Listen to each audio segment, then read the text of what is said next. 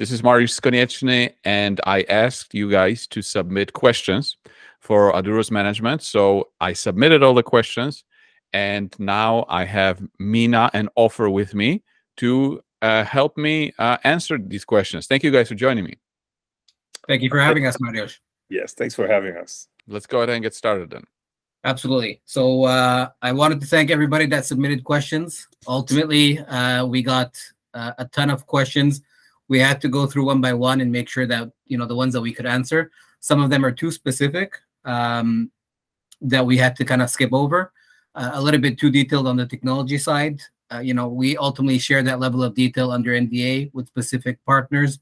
But in this forum, it would be a little bit inappropriate to. But we were impressed, Mena. We were impressed with the level, and the type of the questions that they made. Actually, to be honest, absolutely. I mean, it tells me that your viewership and our shareholders that are currently looking at us are quite sophisticated and a pretty strong deep dive into what we've said and what competitors are saying and the space in general. So we were nonetheless quite impressed.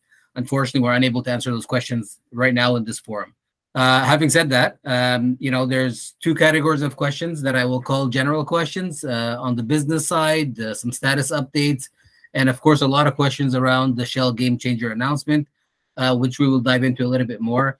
I'll start with the general questions, and I'll just tackle one by one here. So I'll read the question first.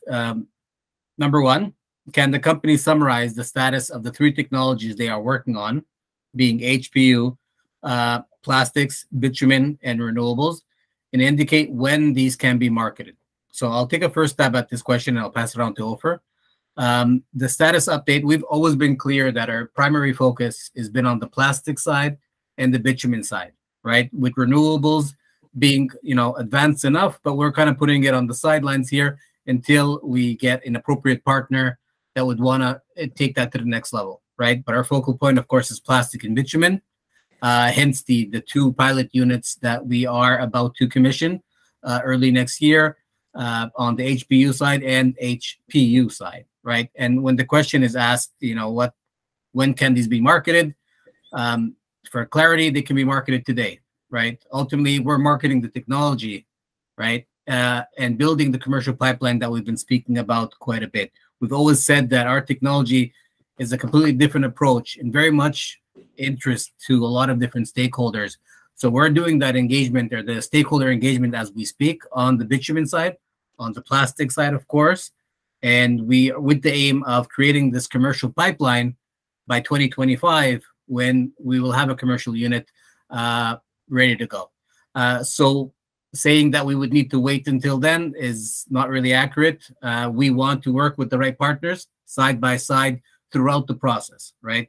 Through the continuous flow and, of course, the tons per day pilot and then subsequently the commercial unit. Any other comment, Ofer, on that? No, I think this is a good summary. I think the public, we always said that we will only discuss those agreements that are out, and we'll, avoid the agreement that are in the discussions or anything that, that is not materializes. The HPU is ready, the flash drum is ready, we're now finishing the bitumen unit. So absolutely ready for business for next year. Great way to finish the year and to start the new year.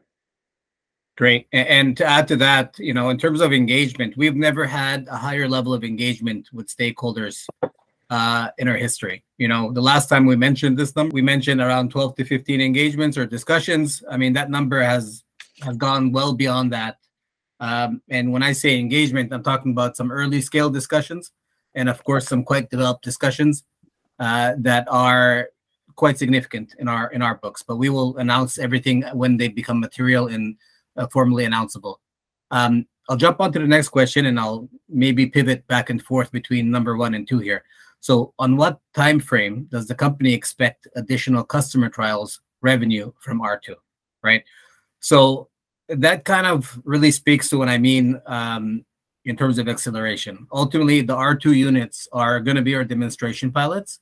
So when I say we're in discussions with a significant number of potential stakeholders, customers, suppliers, vendors, everything, in those categories, the early stage discussions are more in line with, we'd love to come and see you when R2 is ready. We'll come and visit the lab. We'll do a demonstration, and we'll start discussing next steps, right? So that is what I call an early discussion. People waiting on the sideline for R2. So in my opinion, R2 is going to accelerate a lot of that engagement, right? A lot of people have been waiting for it, ourselves as well included. But that's not slowing down the discussions that we've been having, since throughout this year in 2022. Those discussions keep on becoming very fruitful. And I think, with R2 being up and running in commission, it should accelerate a lot of that engagement. But the revenue is going to be derived from the feedstock trials or partner engagement, not from the R2 unit itself. The R2 unit is going to be a demonstration pilot, potentially generating some revenue, but we're not expecting it's not going to be a profitable unit. It's going to be break even as we plan for it right now. Sorry, go ahead, Ofer. Anything to add on that front? No, I think it's complete, basically. Quite a lot of interest. Stay disciplined to the one that, are coming out. It's an opportunity for us to come and show it to organizations. So we do expect that to come in next year.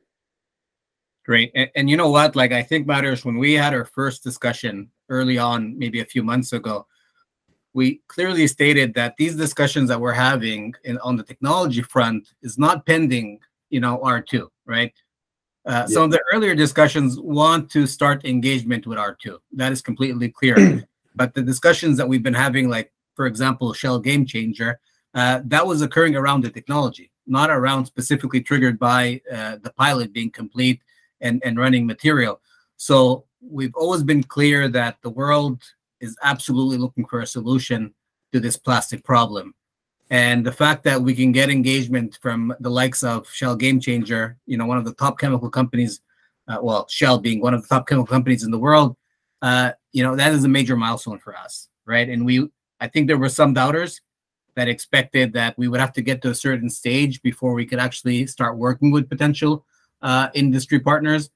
We've proved that not to be the case, right? And hence why I think it's a very proud moment for us to have an engagement on the plastic side and an engagement on the bitumen side before even commissioning the R2 units. If the world had a already good existing solution, I don't think you would have gotten an engagement like this. That's a conclusion that you can make. But I mean, ultimately speaking, there's a lot of solutions out there, but the problem is so immense, right? Right now, we're talking about 6 to 9% of plastic being recycled alongside all the current solutions. We call them legacy solutions, right? We're a complete departure from those technologies. But even with everything available, whether it's, the best profitable, the best economically viable solution, the best, best on energy or emissions, that is something that we're going to start showing. But ultimately, what I'm trying to say is it's not a binary decision, right? It's not like we're going to use Aduro versus something else. The demand is so high that a company like Shell or any companies of that scale, the demand that they have for recycled material is probably sufficient for, I guess, hundreds of Aduros, right? So although our ultimate goal is to become the next gold standard in the marketplace, and that is our goal, and we're not really backing down from that statement, it's going to take time, right? But taking even a bite out of the current market share, we're talking about a very, very significant number. We should remind people that we're working now in Mexico, and we're working now as well in the Netherlands. And, there is discussions pretty much across globe. So even though that the units are not ready, there is definitely an interest in that technology, and that allows us to make business decisions and to expand our discussions outside of, our home in Canada. I mean, that speaks to something, I guess, when you're thinking about the technology's level of interest. And on the other hand, that also speaks to the size of the market. There's just plenty out there that you can do. Absolutely. And I'll give you guys just a statistic that I looked at just recently. Right now there's around 380 million tons of plastic being produced on an annual basis, right? And I said 6 to 9% of that is recycled. Of course, there's debate on, is it closer to 6 or 9? Yeah, go figure. Go prove it. Right? It's a nice yeah. number. I think it's ultimately. I think it's closer to the lower end of that range. It's a tough number. Yeah. But that number is expected to double, more than double in the next 15 years, right? So we're talking about almost 700, 800 million tons per year of production. And we're not even making a dent on the current production or the current waste that's out there. So this problem has a we're just starting on the ground floor of traction in this industry. There's a lot of pivoting throughout the companies that are really focusing on chemical recycling, and us being a solution to that, and we think a gold standard solution as we try to scale this and work through a commercial unit. We're in a fantastic spot. I don't think there's a better industry or time to be in this industry than today. Apart from the patents, are there any precautions to protect the technical knowledge from being copied or stolen? Historically, we've gotten a lot of questions around patents, and we've answered the question several times in the past. I'll let Ofer take another stab to remind everybody that the patent is one piece of the puzzle, right? The internal know-how and expertise that we have within our lab is a significant barrier to entry. Anybody trying to start this from the get-go would need to acquire a lot of knowledge, right? Beyond just us having protection from our patents, but I'll pass it on to Ofer for final comments on this. It's easy to focus on the patents and allow you to practice your art. And for that reason, I guess I could understand the question, but you're absolutely right. Applying our know-how, there's more into this than just the patent. And if you will read our patents, I'll argue that you wouldn't know how to even to start this thing and to operate it. But smart people are always there, and we have to be careful. And we're investing a lot of resources in patent development and in patent protection. And now we're presenting the technology, and we've been talking about technology for this is the second year, I guess. And so Aduro as a company are investing a lot of time in active research, in proactive. Just for you to know. So we kind of are building and working to build our fence all day long, just expanding it all day long. So, saying all that, you should always be careful and from stating something like it's indefensible and nobody else can do things. It's just a reality that you have to work through the motion and do those things and keep on leading in our space. Yeah, absolutely. So we're always trying to be 10 steps ahead of anybody that would be aware of what's out there right now in terms of our patents and our disclosures. We're already working on new security measures around the patent protection. And there's development, there's stuff that goes around us that we see. So us doing what we've been doing give us an understanding to think of it. Anyone else will have to kind of study a little bit of what we're doing in order to even to start it. So there's a little bit of ahead of the curve for us, which is working in our advantage, I'll say. Absolutely. Moving on to the next question. Did the company expedite the recently exercised warrants? If not, were they exercised early by the holders? So the answer is no, we did not accelerate or expedite the warrant expiry. Ultimately, the trigger for that is 10 consecutive days, closing price of $1 or higher. We have not met that threshold. I think the highest number we received is basically 5 days above $1, but we don't have that trigger yet. Ultimately, we would consider it once we hit it. The warrants that have been coming in to date have all been voluntary, and there's been a significant amount of warrants that we've disclosed in the prior quarter, and they continue to come in. So I think our shareholders are very much engaged in the story and very much seeing that it's quite de-risked with the recent announcements that we've done. So I think they're happy to exercise before, actually significantly before the expiry. So we're quite happy to get that, those funds in. But beyond that, we appreciate the support and the confidence that we have from our shareholders. I'll move on to the next question. This is a pretty long question, so I'm just gonna reword it a little bit. The question is around one of the milestone B triggers, right? One of the 6 or 7 criteria is having a third party enter into an agreement to acquire Aduro, the issued and outstanding shares of Aduro, at a price of $3 plus. And I guess this individual is asking, so is this something that Aduro is willing to pursue, or is that milestone outdated? Ultimately, these milestones, or the triggers to the milestone, were developed at the RTO stage, right? So it was 1 out of 6, 7 different milestones. These are set in stone. It's not something that we can change. So this trigger is a valid trigger. If the question is asking whether we would accept an offer of $3 for the company, I can speak on my behalf and on Ofer's behalf, because we've had this discussion before. Ultimately, we would not accept this. It would have to go to a shareholder vote. But Ofer being the biggest shareholder in the company, I don't see it passing without us being online. And that would be very premature for us to say that we would sell the company for $3 a share. It's very early days in terms of us maximizing the value and the market cap of the company.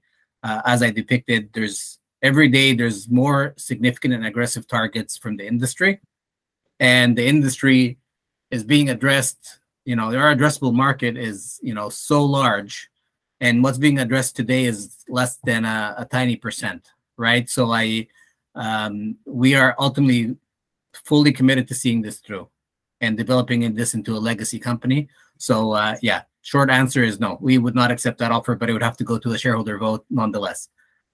Moving on to the next question. Can the company elaborate more on the INSERC MyTax grant recently announced? And are they working on additional grant applications?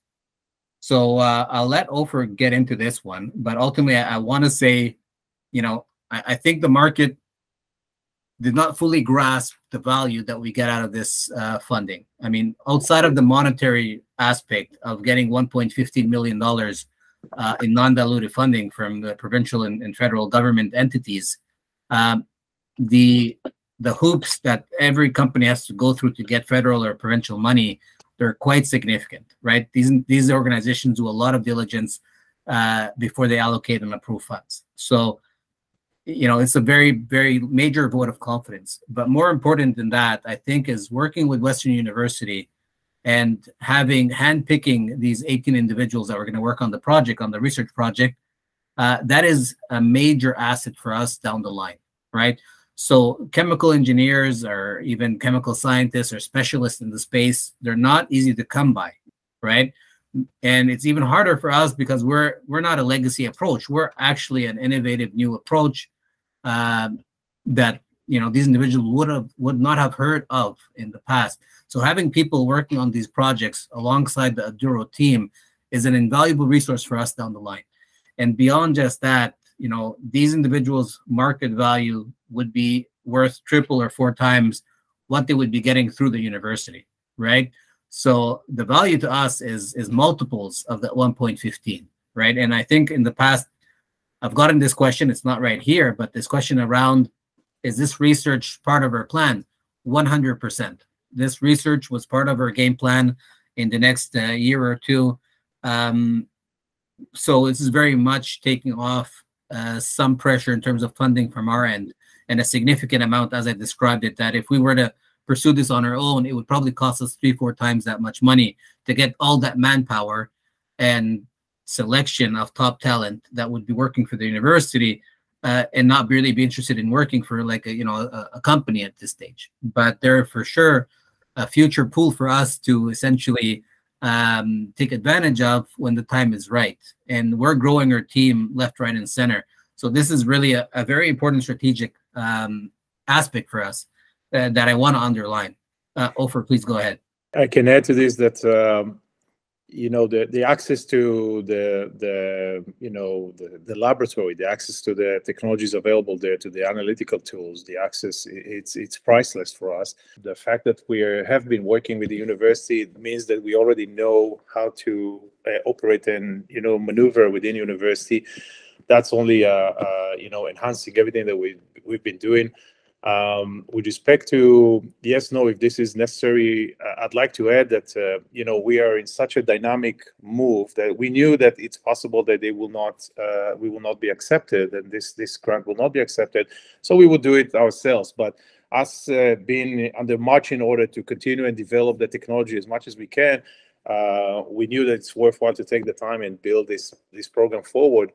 And here we are with a possible of 18 more young future Aduro's employees that could come, and we're getting responses to this. Just to give an idea, it's actually helping a little bit even to the investors.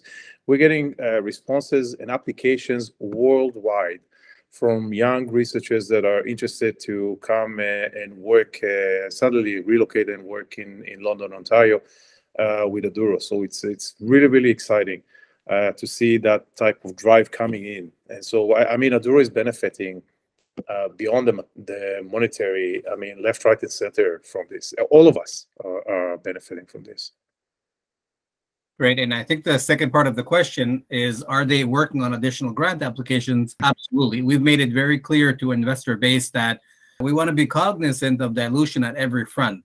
Beyond our own incentive of being shareholders, of course, we want to be diligent that we raise the right money from the right people at the right time and at the right price. But we want to subsidize all of that with as many non-dilutive funding as we possibly can. And I want to be clear that the organizations that would be funding an R2 unit or a research or a semi-commercial unit, these are different organizations, right? At every stage of our evolution towards commercialization, we're working with different organizations. Sometimes there's an overlap, ones that would be interested in multiple of these stages, but we're absolutely working today on the next stage and the one after that as well. And these grant applications, these are not like weeks. They take months to get to a conclusion, and it's pretty intensive from a resource standpoint. But we have the best people on our end working on these applications. So we're very confident that we will continue to get non-dilutive funding from these programs and others, of course. I know that we're going to address the Shell Game Changer questions, but I was wondering, since we're on the grant topic here, being accepted into the Shell Game Changer program, does this open up any more opportunities for grants for you? Not necessarily. It doesn't really link to that. I think the technology itself in the space, there's tremendous pressure from governments around the world and non-profit organizations towards this upward trend of net zero. Everybody has a net zero goal, trying to do more on the renewable side, emissions reduction. So that pressure is creating an environment that is very healthy for companies in our space. Of course, being associated with a company like Shell in any capacity, being one of the top chemical companies, is a major advantage, right? It provides a validation that we've gone through their checklist and their due diligence and their process that was quite intensive, and gotten some support. But whether there's a direct link, no, but indirect, absolutely. I think traction-wise, we've been very successful so far, which gives me the confidence that we will continue to become successful on those goals, right? Yeah, so NSERC in particular, this is the second time. So just to people understand, we had a 3 years program with NSERC before that program already. So this is the second time that they see us. So it's great. I mean, I think it's the largest project. It was announced in the university. It was well announced at the university internally. It's a very large project for NSERC, for the government to pay that type of money for companies in that type of grant, particular grant. Great. So we're moving on to the next stage. I think that was the last on the general question side. The next category of questions are all around Shell Game Changer. I kind of converted the questions that we got into different categories just for ease of discussion. I just want to caveat everything here by saying, we're under the agreement with Shell Game Changer is confidential, right? Everything that's in the news release was essentially approved and vetted by Shell Game Changer, and we can't really divulge anything that's not in that news release. So I apologize up front. That is the reason why, the funding amount is not announced. Certain specific elements are not announced. but we'll try to give as much color as we possibly can. But please keep that in mind. This is very appropriate for a company like Shell. So this is what to be expected. And of course, if we were to engage another company of this caliber, it would probably be a similar confidential agreement. So I'll jump to the first category here. What are the program conditions and what was the process like? So the conditions, of course, I will refer you to the Shell Game Changer website to see what the criteria is.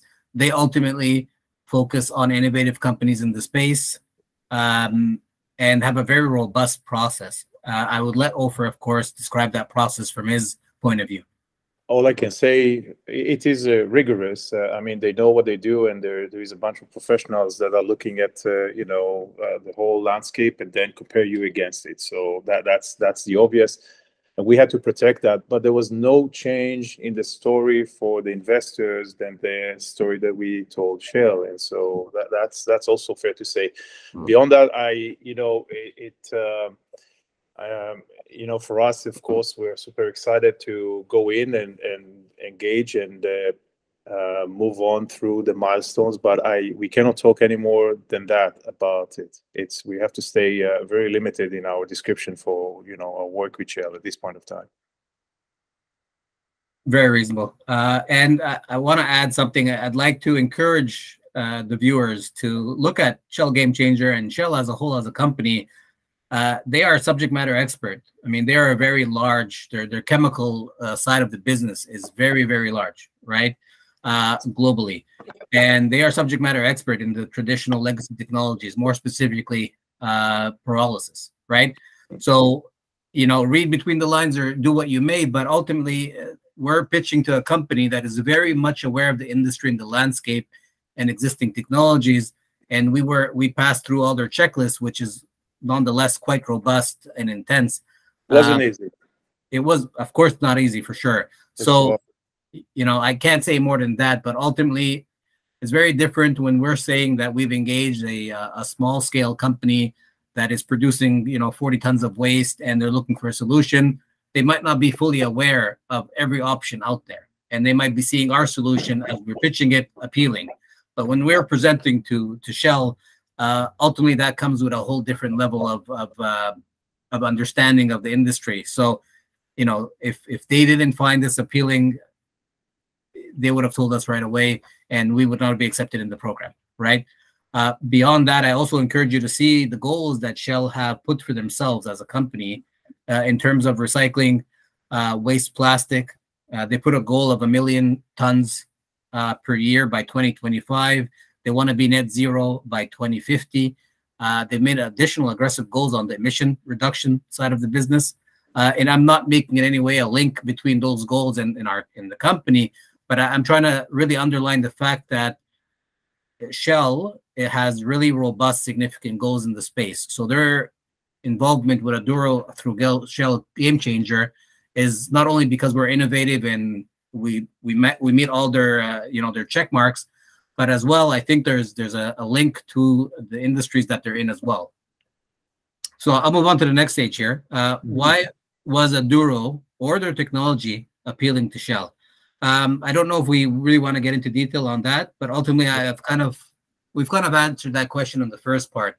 And we don't want to speak on behalf of Shell as well. I mean, we want to speak on behalf of us, and and I'll refer you again to the story that we told investors, and from the early days, this is the same. Okay, there's a level of details that comes in when we protect it again, for Shell, but it's pretty much the same story. And I think that the following two questions are a lot of questions around what are the commitments by Shell and Aduro. All I can say right now is from Aduro's standpoint, it's a 12-month project with 6 phases.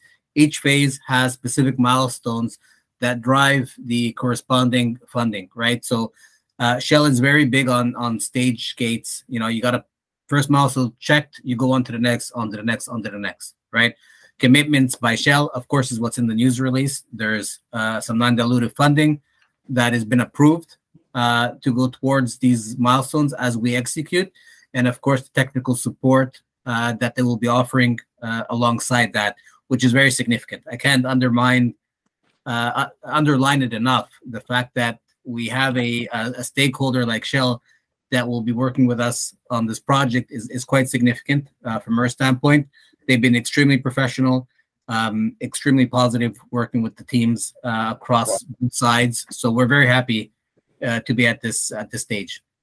The last question here on the Shell Game Changer aspect is what happens after the program?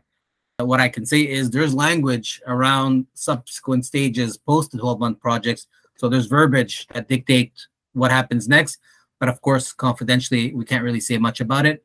But it's a robust agreement, right? That goes just beyond, what we have, the 12-month program. But back to what I said, we got to pass each gate to go to the next. And hopefully we'll be able to provide some updates along the line as we go down this path. That is the last question really on the Shell Game Changer.